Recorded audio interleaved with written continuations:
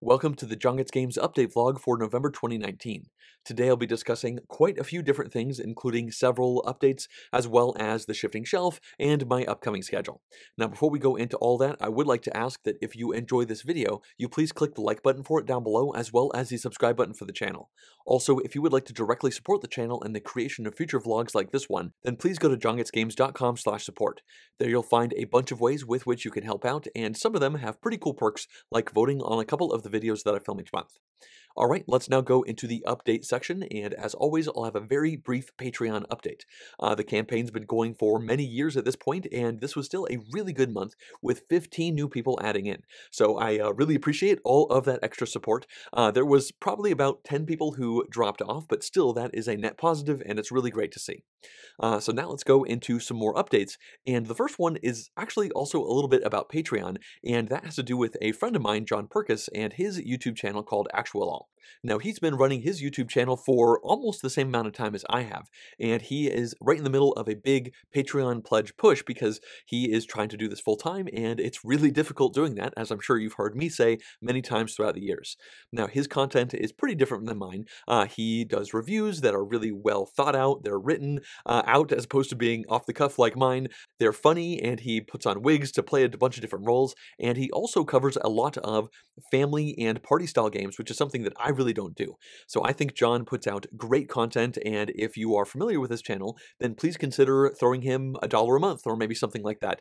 If enough people do that, then that can really help him out trying to make this sustainable. Now, if you haven't heard of Actualol before, then I invite you to check out his YouTube channel because it really is great. All right, let's now move into the second update that I'll be talking about today, and that has to do with my impressions vlogs. Now, in the last update vlog, I discussed the thought that I had of breaking up my impressions vlogs into smaller videos. For the last year and a half or so, I've talked about all of the new games that I played each month, and I did it once a month. So sometimes I talked about like 5 games, and sometimes I talked about 12 to 15 games, depending on how many new games I was able to play. Now, I decided to split that up into 3 and 4 game chunks, and I've now put out, I think, 3 of those, and overall, I think it is a success for a couple different reasons.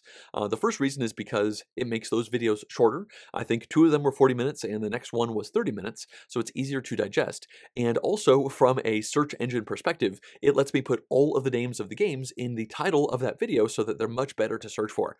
I found myself trying to find an impressions vlog from the past, and I type in John Gets Games, and then the name of the game, and sometimes it's like the 3rd item down on the list, and it's just really hard to find that way, so hopefully it's going to help out.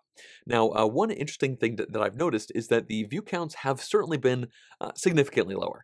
For the last year and a half, like I said, I've done these monthly vlogs, and in general, they would crack 3,000 views after a week or so. Some of them would get up to like 4,500 or 5,000 views if I talked about particularly exciting games. Now, the 3 that I put out this month so far, 2 of them got to about 1,500 views, and one of them, last time I checked, did not even crack 1,000 views. Now, on the one hand, that might make you think that this is a failure, right? Because those numbers are certainly a lot less than they were before. But that was also one old vlog's worth of content wrapped up into 3 different vlogs. So I can only assume that maybe more people are seeing the fact that there's just 3 or 4 games, they glance through them, they decide they're not interested, and they don't watch it. Whereas before, if it said, you know, I'm talking about these 3 games plus 8 more, they want to click through to see. And it wouldn't surprise me if a lot of those people just instantly stopped watching the video, even though it made the view count look bigger. So I don't really take this as a negative. Of course, I would like those numbers to be higher overall, but I think I'm going to keep doing this. And that's in large part because, well, I've enjoyed talking about less games in those videos and doing them about once a week. That lets me talk about the game when it's still fresh in my mind, whereas sometimes I'd play a big heavy Euro, and then 3.5 weeks later, I'd go to talk about my initial impressions, and I'd have to open the game back up and look at the rules to remember how the basic mechanics work. So honestly, that's not going to be a great first impression if I kind of forget how the game works that many weeks later. So yeah, I'm going to keep trying to do this in the future. Hopefully the view counts pick up, but even if they don't, I think this is a better way to cover these games overall. Let's now move on to the next update, and this one has to do with a live Q&A vlog that I am finally planning on doing this month. I've talked about doing one of these for about 4 months now, and I keep saying, I'm too busy this month, but I'll do it next month, and I said that over and over again because realistically I've been very busy with both of my jobs, but mostly John Gets Games over the last few months.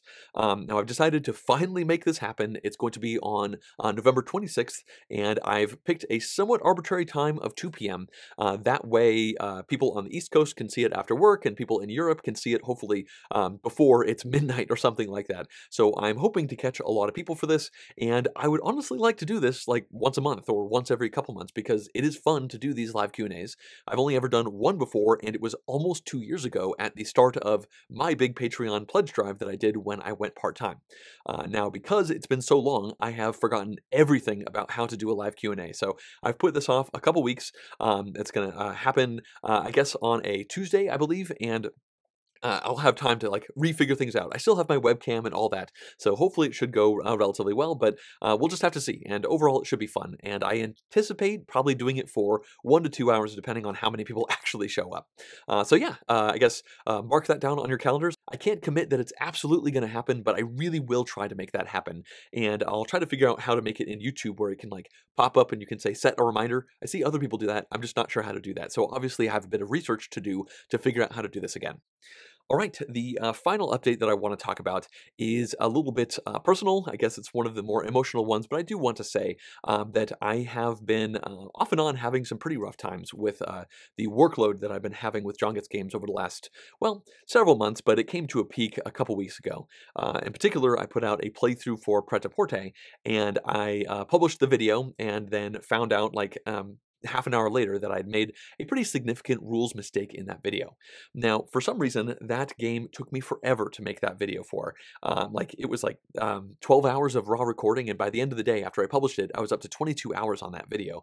And then to find I made this big mistake, I just kind of cracked, honestly. It was really rough. I took the video down. I contemplated refilming it, but I just could not do it. I had too much other stuff. My schedule was too impacted, and I emotionally just could not get there. I honestly, I cried a bit. I was just really upset, and I don't think it was necessarily Pret-a-Porter in particular. I think it's just a symptom of my ability so far to not correctly schedule things out. I keep saying yes to a little bit too many things, and I'm really suffering for it, especially my mental health. In general, I am naturally a happy-go-lucky, optimistic person, but I have been finding myself falling into some pretty deep, grouchy pits over the last few months, and in particular, a couple weeks ago, I had some really rough times.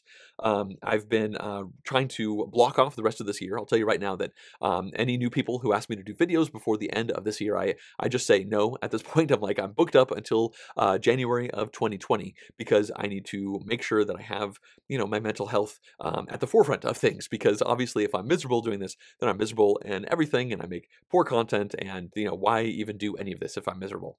So, on average, I'm not miserable. In fact, I'm happy to say that for the last week or so, things have really gotten better. I've been honestly trying to get more sleep. That's something that Jessica, my wife, feels like maybe was one of the issues going into that, is that I would kind of average about 5.5 to 6 hours of sleep every night, which would make me irritable and grouchy. And then, you know, all this stuff would come into play. Procrastination would rear its head. And I've always struggled with procrastination, but it certainly got even worse. And of course, when you procrastinate, you get more stressed at the things you're not doing. So I'm trying to sleep more, and I'm obviously saying no to more projects. So that's allowing me to hopefully just run through the stuff that I've committed to for the rest of the year, and then maybe try and go into 2020 saying yes a little bit less often to find a good equilibrium of, you know, income overall, of quality content that I put out on the channel, and then of course, you know, my sanity and my overall stress levels. So there really isn't any point to this, but I like being honest in these update vlogs about where I am, because, you know, this is a one-person show. I'm the only one who does all of this stuff, and, you know, these update vlogs are about the channel and me in that respect, of course, as well. So I think that's going to wrap up the updates for this vlog, and that means we can now move into the shifting shelf segment. Now, as always, this is the area where I discuss all of the games that I have removed from my collection and all of the new games that have showed up over the course of the last month. Now, recently I've switched this up to talk about the games that are going away first, and as always, I'm going to talk about all of these in alphabetical order. Now, it looks like I have removed 8 games this last month, and let's go ahead and walk through them. Now, the first one of these is Bloomtown, and I covered this one in an impressions vlog about 2 or 3 weeks ago or so, and it's a relatively lightweight tile laying game that just got released at Essen a couple weeks ago. Now, this game has Barren Park vibes, where in this game you place a tile, and the location you place that tile down dictates what new tiles you get to place in the future. Barren Park works the same way, but in Bloomtown they're just square tiles, and you're doing city building, trying to have different colored buildings be adjacent in a variety of different ways. There's like 4 different scoring different types, and there's a couple other neat mechanics in the game. But I think I talked about this in the Impressions vlog. I was kind of struggling with if I want to play Bloomtown instead of Barren Park, and I still have Barren Park in my collection, and I ultimately decided I don't think it makes sense for me to have both of them, and I enjoy the polyomino Tetrisy puzzle building of Barren Park more than the square tile placement in Bloomtown. So it's a fine game. I enjoyed the second play of it, and if you'd like to hear me talk about it a lot more, then please check out the Impressions vlog for that one. I think a lot of people are going to like this, but I didn't think it made sense to stick around in my collection. Moving on, we now have Bosk. Now, I did a Patreon voted on video for this one a couple months ago, and this, I guess, maybe 1 month ago. Either way, this is a lightweight area majority style game with some pretty cool stuff going on. It plays over the course of a year, so you go through 4 seasons, and each season has its own mechanics. In the spring, you are planting trees. In the summer, you score those trees. In the fall, you have the leaves literally fall off of the trees, and in winter, you score up the leaves that are on the ground. So mechanically, I think it's really elegant. I'm not crazy about area majority style games. I think if I enjoyed that style of game, this would absolutely stick around in my collection because it's such a streamlined rule set. It looks beautiful out on the table as you're planting these trees and then the leaves fall off the trees. There's a lot of really cool stuff going on here in this game that plays in under an hour. It just doesn't really play to my preference types, so I don't think it really makes sense to keep it around. Moving on, we have Ecos. Now, I did a playthrough for this one. I believe it won the Patreon poll. That was not a sponsored playthrough, at least not sponsored by the publisher. And I also covered my impressions of this one a few weeks ago.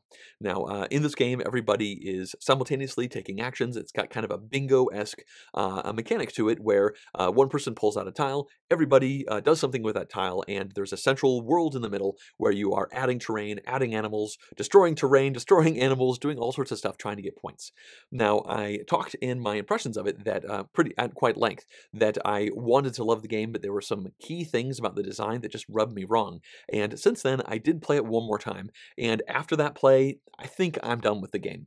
I really like a lot of the aspects that are going into the game. I love the fact that it's simultaneous action selection. I think building out little engines with the action cards in front of you is cool, but the issues that I had in that impressions vlog did not go away with my next playthrough of the game, and I don't want to talk about it at length right here. If you're curious, please go check it out over there. But also, it just seemed like we were playing through the game. I just did not feel super engaged in that last playthrough. And when the dust settled, I kind of found myself walking away from it feeling like there's nothing else there that I'm really interested in trying. So unfortunately, Ecos ends up being somewhat of a disappointment for me. I was really excited going into that game, especially the first time I played it. And ultimately, I guess it's just not for me.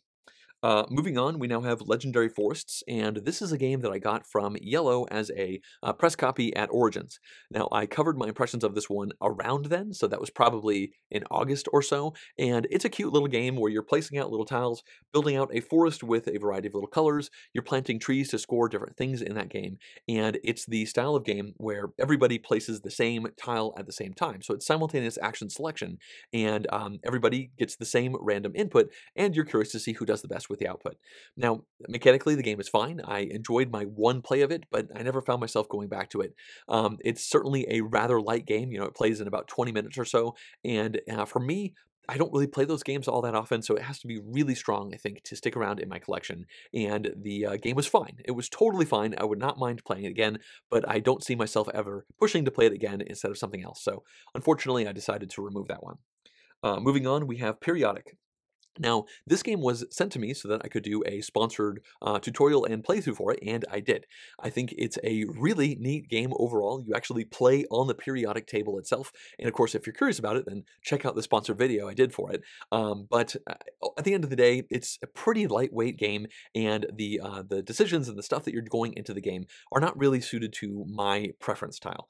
This is a very family weight style game. What you're doing each turn is you are activating one action and then collecting getting action points, or you're spending your action points to do multiple actions, and you're literally moving your figure around the periodic table in a variety of ways, trying to do essentially set collection, trying to hunt down the different elements to put your tokens down to complete the different sets of elements.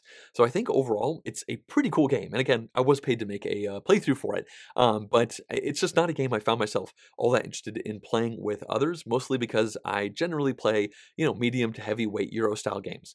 So this is a game I certainly would not mind playing again. I just, again, don't really find myself wanting to pull it off the shelf and play it with other people, and my shelf space is really tight. If I had a lot more shelf space, then this one would likely stick around, but I have to make some hard decisions with this stuff. All right, moving on, we now have Ragusa. Now, I did a sponsored playthrough for this one. I was paid by both publishers for this one, and I also covered my impressions of this one a couple months ago. Now, this is the second design by Fabio Lopiano, who also designed Kalimala.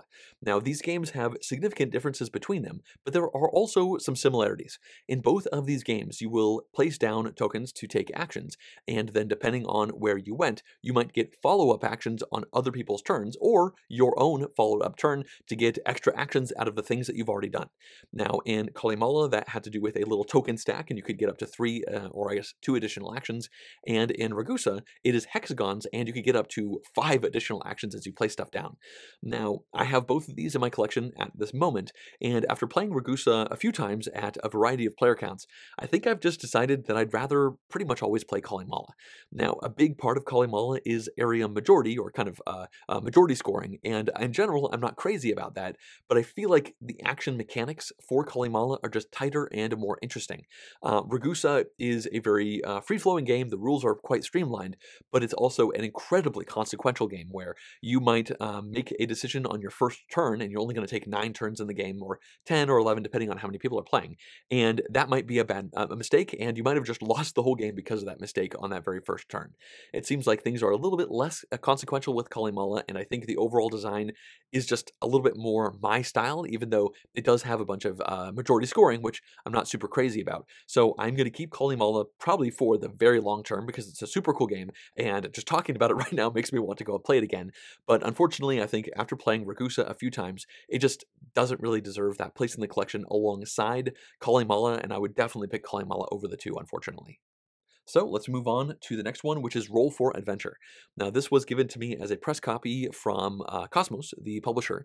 I played this one once, and I covered my impressions of it a couple months ago, and I thought it was a cute, fully cooperative die-rolling game where you are trying to balance a whole bunch of threats that are coming in. You're also doing some, I guess, resource balancing. Your dice are action resources, and you spend them to go out and onto a variety of spots on the board, and you only get them back when those spots fill up. So you might have situations where you have to do inopportune or inefficient moves to unlock a thing so that other people get dice so that they can roll more dice on their turn. Now, overall, I thought the game was totally fine, but I also don't think it's one that I'm super jonesing to get played again. I would not mind playing it again. I know I say that a lot for these games that are removed from the collection, but it's a standard, Ticket to Ride style box, and that takes up a decent amount of space in my collection, so I've decided I don't think this one's going to make the cut. Lastly, we have Tuki, and this one is the same box size as Roll for Adventure. This one was given to me as a press copy at Origins from Plan B Games. Now, this game has players in real time simultaneously building up these little structures to try and match a pattern that you reveal in the middle of the table. Now, the game technically plays up to 4 players, but there's only enough materials for 3 players to play, so if you play this one 4 players, then one person is kind of sitting out in each one of the rounds, although the rounds only last like 30 or so seconds. Now, I've played this one a couple times, and it was cute. I enjoyed the plays of it. It was certainly fun trying to build these things out to figure out how you can counterbalance things and leverage all of these different pieces to match the patterns. It was also cool to see how different people would get the same pattern through a variety of different ways of matching it up. But at the end of the day, I have the game Dimension, and I just like that game way more. I've had that game for years, and that is also a simultaneous action, a simultaneous real-time game. It's competitive, it's pattern matching as you're building up this little pyramid of these spheres. The spheres have different colors, and every single round you're going to bring out different rules, and you're trying to match these rules in real time against your opponents. And I've always enjoyed my plays of Dimension, and I just don't see myself wanting to play Tuki over Dimension. So unfortunately, that is the decision that I made. I didn't think it made sense to keep it with that large box overall, so Dimension was the one that I ended up deciding to keep.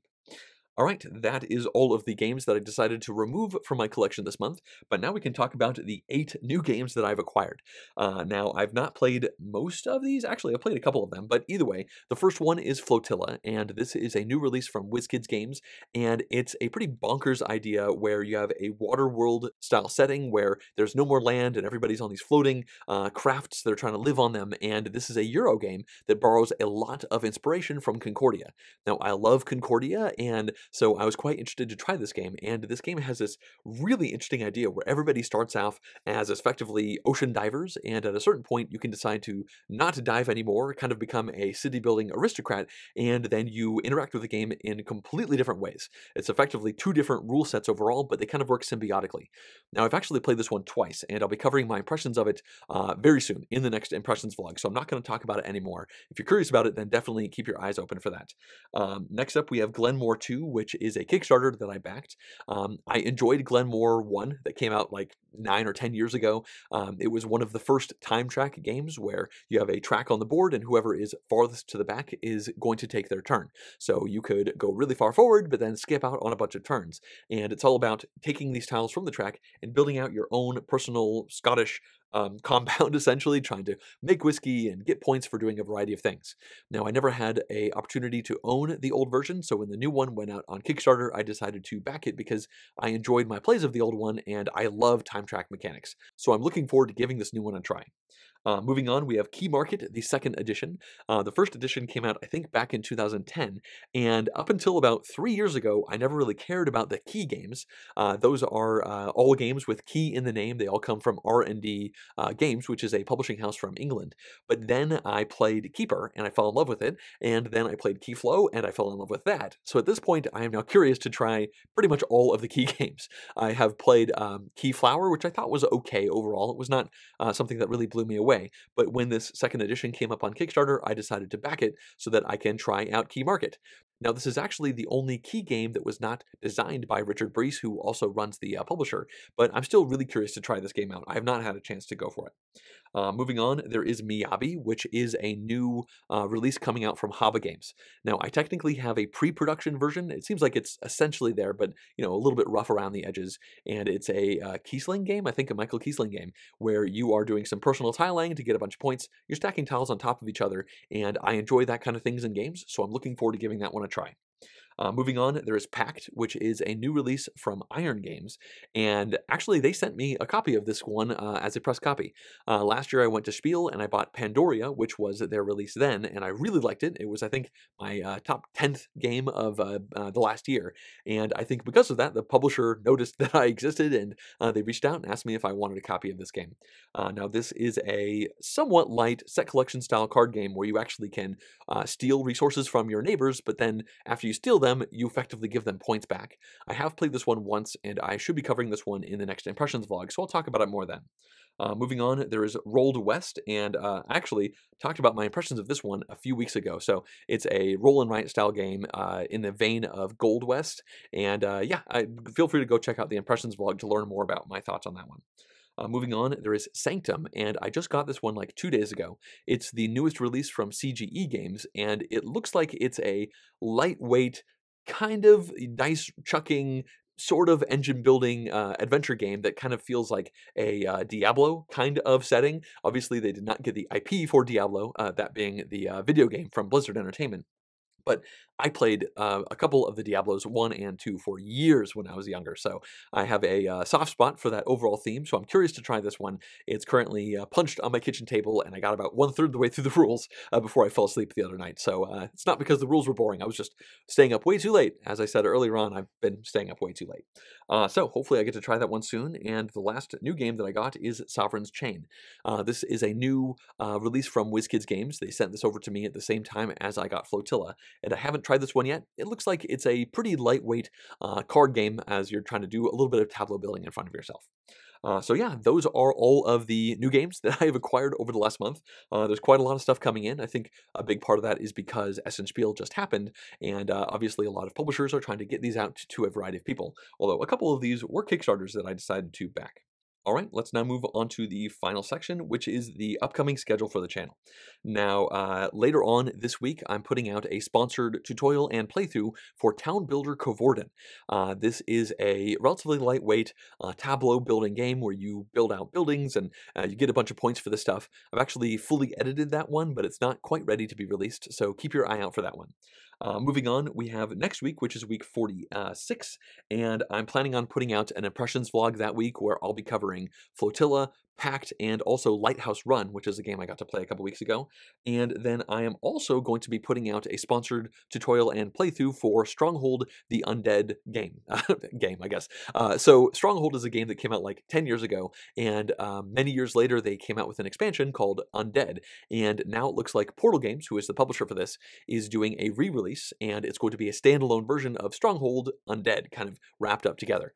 In fact, right now it's just off camera. You can't see it, but it's kind of taking up a large part of my table. As soon as I finish recording this, I'm planning on teaching the tutorial for that one. So that one should be going live next week. Now, moving on to week 47, I'm planning on putting out 2 Kickstarter videos in the same day, which I generally don't like to do. I don't generally like having 3 Kickstarters in a row, but sometimes that's just how this stuff works out.